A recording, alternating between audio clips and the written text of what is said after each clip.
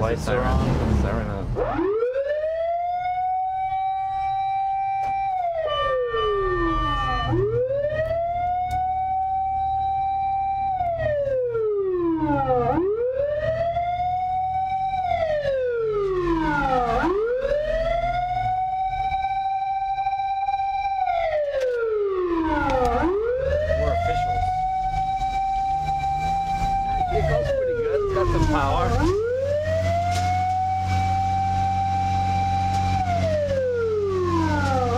Episode of Jay Leno's Garage. As you know, we pride ourselves here in trying to feature every kind of vehicle around. Supercars, goofball microcars, and this is a really unusual one. This is a Toyota Land Cruiser fire truck.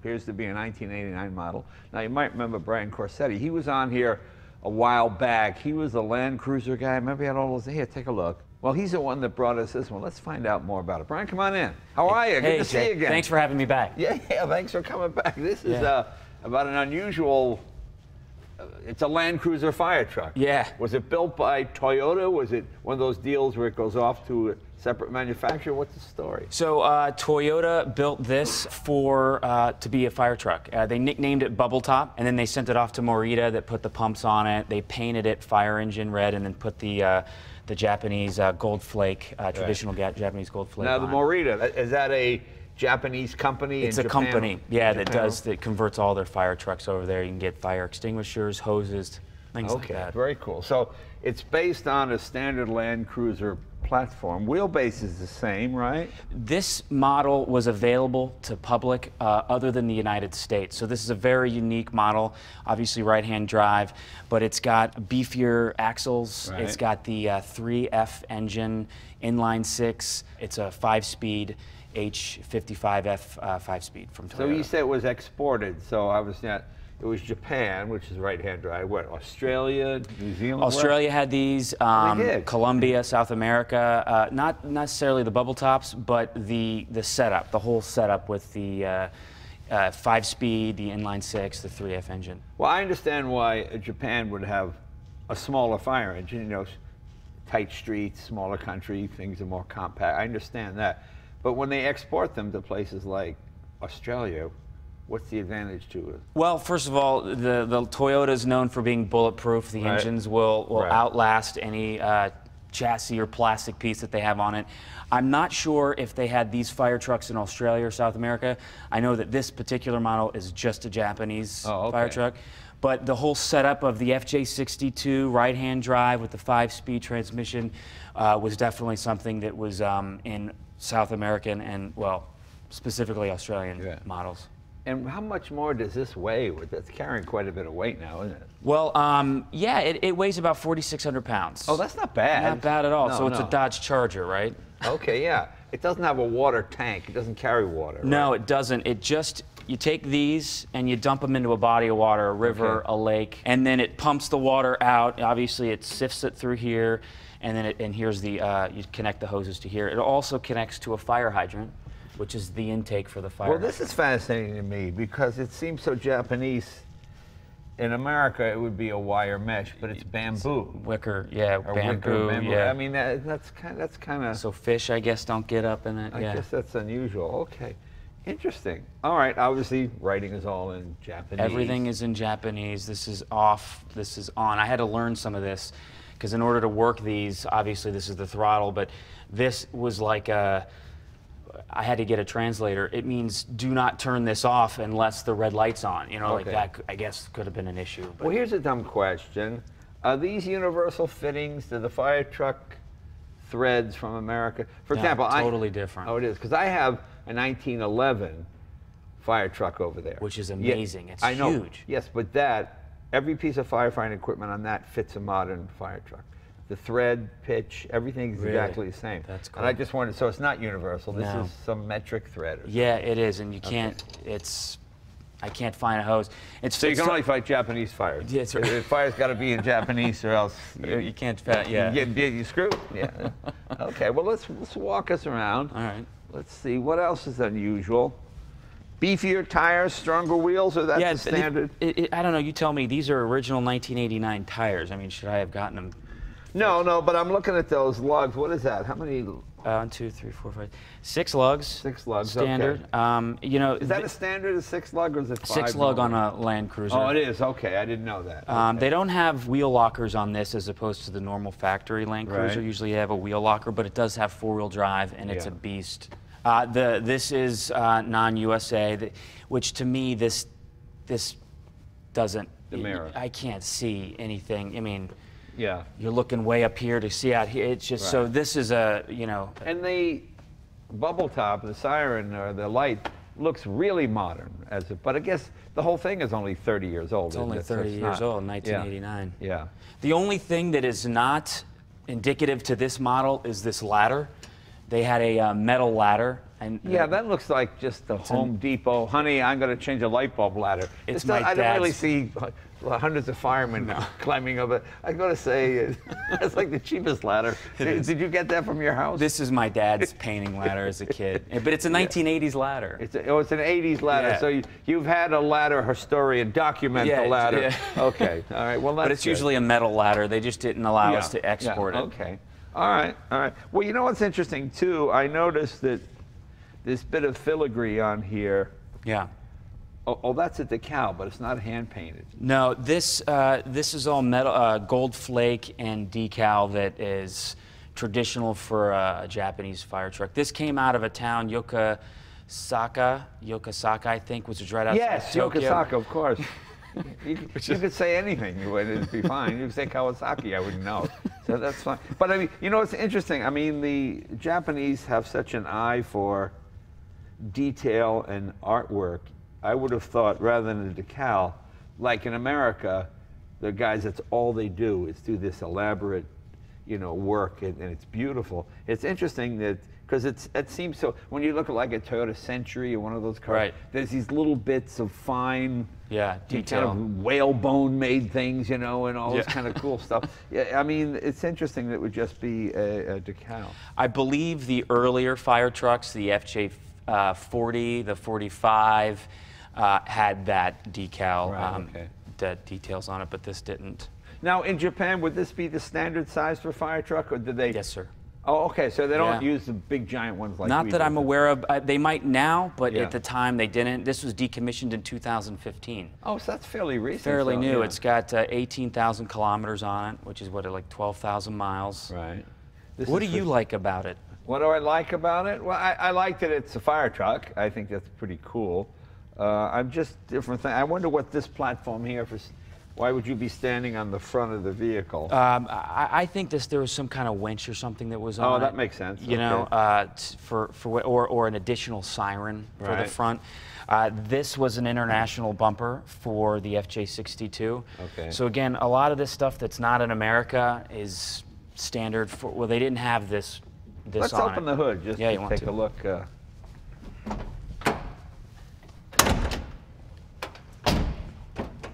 Where am I? Here we go. There's a thing right here. Wow, I mean, it looks pretty brand new under the hood here. Yeah. Is this about the last?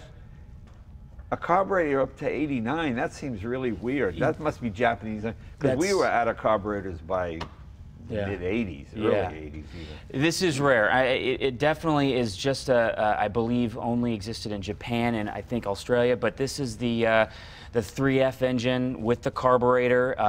It's petrol, obviously. And why carburetor? For the simplicity, or?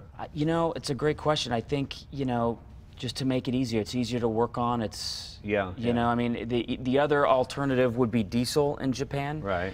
Which would be an HJ. So the FJ is for gas, the HJ is diesel, and BJ is the 4-cylinder diesel. Something I find interesting is this is a different color than the exterior. This is freeborn red. This is a factory color. Okay. And so this is the color of the truck. Okay. And so when they bring it in, the first thing they do is paint it, and it's not really a good paint job, believe it or not. But they paint it. Toyota didn't paint this. No, sir. No. So it's converted by by Morita again. That's something interesting. That looks like just a standard socket. I saw that too, and I don't know why. You know, I assume. But it looks like an electrical socket you'd have in your house. It's not like a power plug or even a, you know. You know, we can.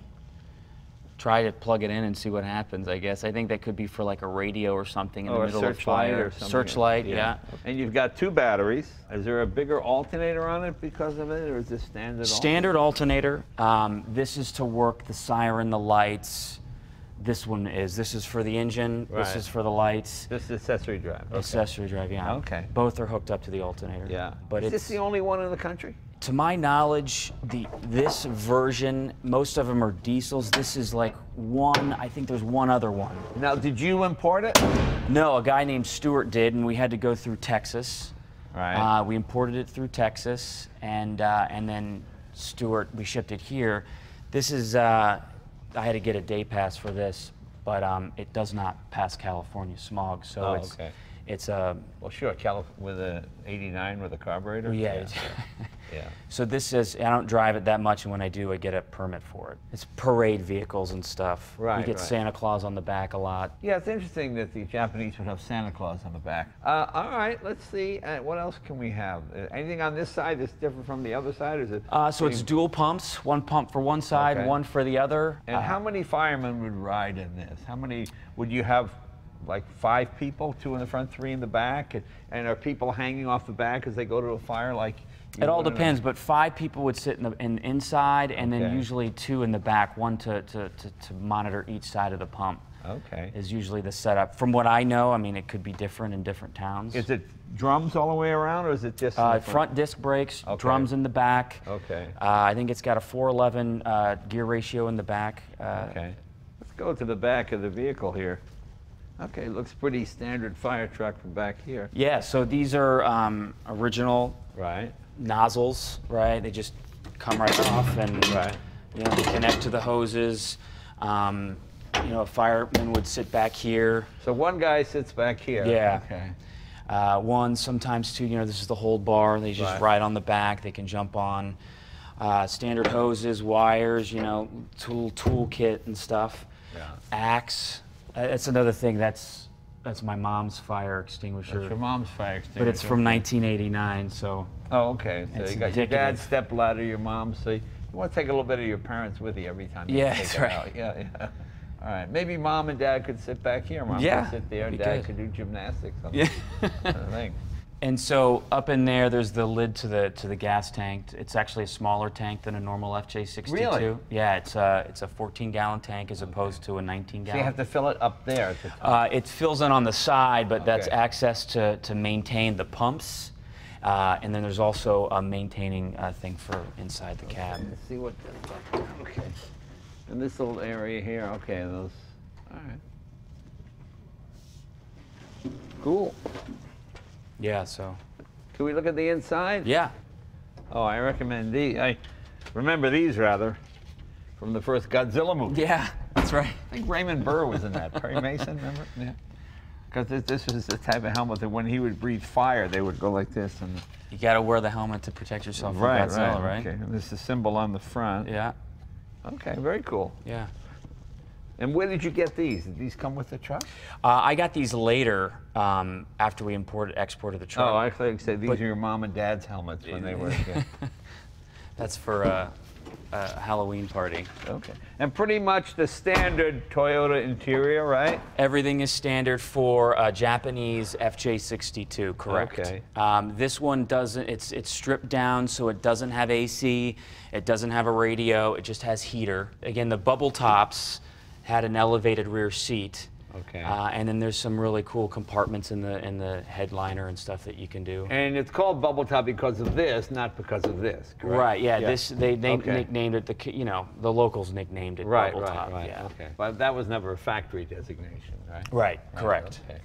All right. And all the standard firefighting gauges. And interesting, now these are in English. Isn't that weird? Yeah, so this is English, this is English, this is English. This is the gasoline tank, by the way. Right. But all this other stuff is, I don't know, is Japanese. I wonder why that is. Obviously, you got the gauges from America for whatever reason. Probably, yeah. Okay. Okay. You check your oil for the pump here. You know. I see. If that's full, you're okay. I guess. Yeah. Yeah. But I left everything as is. Right. There's a little rust on it, nothing cancerous, but this is how it was. It was Yokosuka is almost on the ocean there, so Right. it's going to get a lot of. Is that a huge town or a small town or what? Do you know? Medium? It's smaller than Tokyo, of Right. course. Oh, but it's a city. It's not. It's right outside Tokyo. But it's interesting that this would be the standard size of a fire truck in Japan. Yeah, isn't that neat? Okay. I like this fire truck. I've always wanted to own a bigger fire truck, Right. but this fit in my garage. So, and I Right, love right. Land Cruisers, so I said, why not? Okay, very cool. Well, can we take it for a ride? Yeah. Are there any Japanese fires going on? Let's see it. Yeah, let's see. Oh my God, the Benihana. It looks like it's on fire.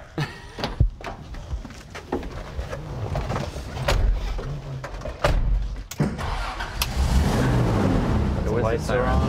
Siren on. That's not it.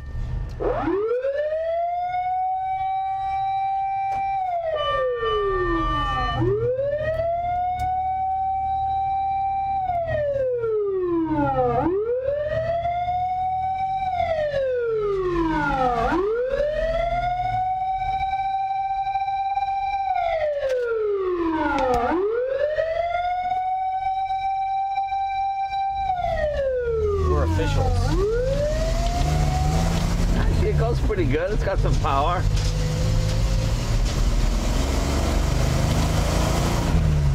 How do you like the right-hand drive stick? I drive right-hand drive. It doesn't make a difference to me. Same thing. It can get a little top-heavy, Yeah. you know, with the thinner tires. I wish they had these models in the United States. They're just better for some reason. Better than what? The one that you drove last time, it's the fuel injection, it's automatic. I mean, Yeah. that was a nice car, but this one seems to perform better in four-wheel drive and off-road and all that. Is this four-wheel drive, this one? Yes, sir. Oh, it so is. you get. Oh, that's, of course, yeah, there it is. Yeah. Yeah. No, I mean, not full-time four-wheel drive. No, we're in two-wheel now. Yeah. But they keep it all basic. But it's interesting, these fire trucks don't seem to have the paramedic equipment. It just seems to be primarily fighting fires. for fires. We hear fire trucks are getting cats out of trees and, Right. you know, and every other conceivable kind of thing. It's interesting, in 30 years, it's only done 18,000 kilometers, which is about 12,000 miles. About 12,000 miles. So really, you figure every incident was probably within 5 or 6 miles of the fire station, right? Right. I mean, Something like that. I do get some nods to some firemen that, you know, if I pull next to a fire truck, there's a lot of snickering, you know, they Yeah. just kind of laugh.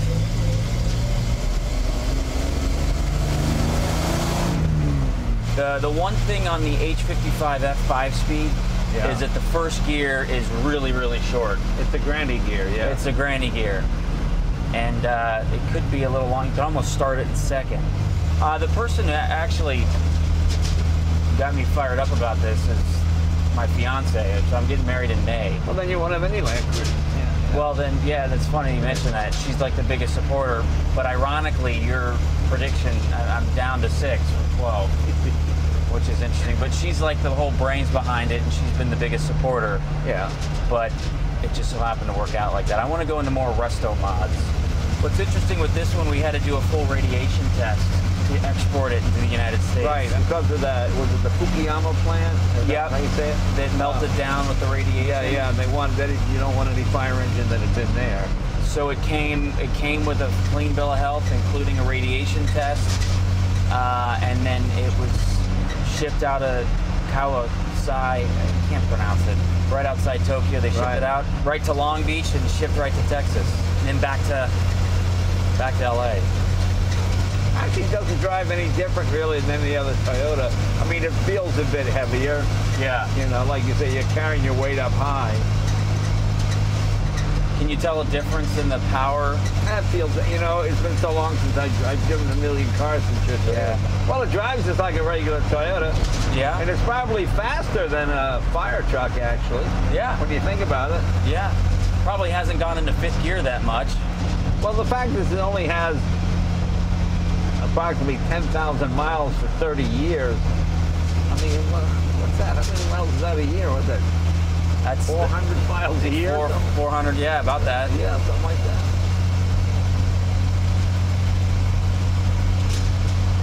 Yeah, it's a shame. I mean, the truck.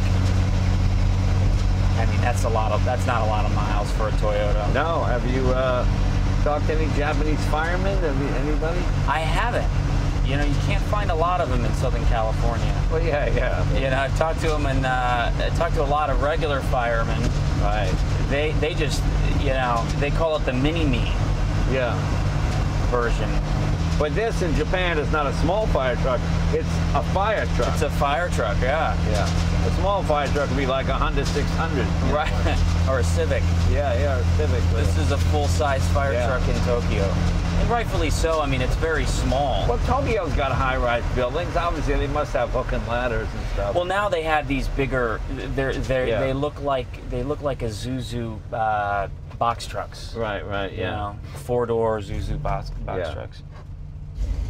Now, Morita, the company that made all the accessory equipment, are they American as well as strictly Japan? I hadn't heard that name. As far as I know, when I looked them up, they were based in Japan. Right. And they have a Toyota City in Japan, which is about 4 hours outside of Tokyo. Right. I'm sure they have an office in the United States. I don't know that for sure. Have you managed to pick up any photographs or paraphernalia of this car in action? This fire truck? Not this particular truck. Right. I've been looking for that. A lot of the trucks that I've been researching are the FJ70s, FJ45s, there's an FJ55 version, and I can get a ton of photos on those trucks, but for some reason, the FJ62, it's not a lot of documentation on it. Right, that's interesting. And like I said, they only made the FJ62 for 3 years. So for them to have a fire truck, you know, makes it even more rare. There must be some Japanese movie footage or something featuring these things. Yeah, you'd think. And I'll bet models. I'll bet you if, I can't remember the name of the Japanese modeling company. They do beautiful models. I'll bet there's a model of this fire truck. I think this is the best looking fire truck out of all the Land Cruiser fire trucks. Yeah.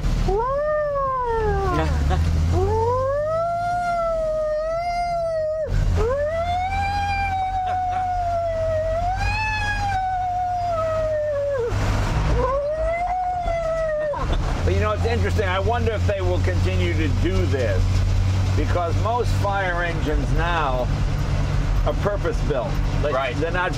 There's no reason to have something. You know, there's so much modern equipment you have to have with chemical fires and, you know, just all different kinds of terrain and stuff that most, up until probably the 70s or 80s, fire trucks are based on regular trucks. Right. Now they're specific. Their companies just build fire trucks. They make their own everything. And I imagine it's the same thing in Japan. You know, I mean, this is nice, but it's still pretty much a regular truck, and it can't do what a real fire truck can do, you know? Right. Well, that's probably why they impound their fire trucks now. Yeah. Because they're not, they were built for fires. I wonder how many of these were built. Any idea? The FJ62, not a lot. Yeah. Not a lot meaning thousands or a few hundred? Or? I mean, I'd say a few hundred. Now, the FJ60, I would say a few thousand. Right. Which they built those for about a 7-year period, 6 years in the United States.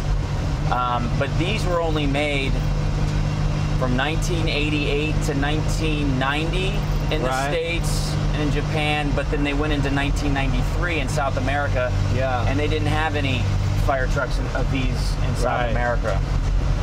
But these are very unique, bubble tops. Right. Boy, do I love this truck. It's nice. Yeah. Well, I want to tip a hat to the Japanese firefighters and all firefighters everywhere, actually. These guys do an incredible job. Especially here in LA, you know, we had these horrible fires, and these guys just went to the wall and just did a wonderful job. It was pretty amazing. So it's fun to get to try the equipment that these men and women use, you know? Yeah. And this is fun. I'd never seen a Toyota Land Cruiser fire truck before. In fact, I kind of thought somebody just built it, but this is the real deal. It's the real deal. Cool. Brian, thank you very much, my friend. Thank you, Jay. Next time I see you, you'll probably be a married man. That's right. Oh, cool. Well, congratulations. Thanks, man. All right, see you guys next week. Bye-bye.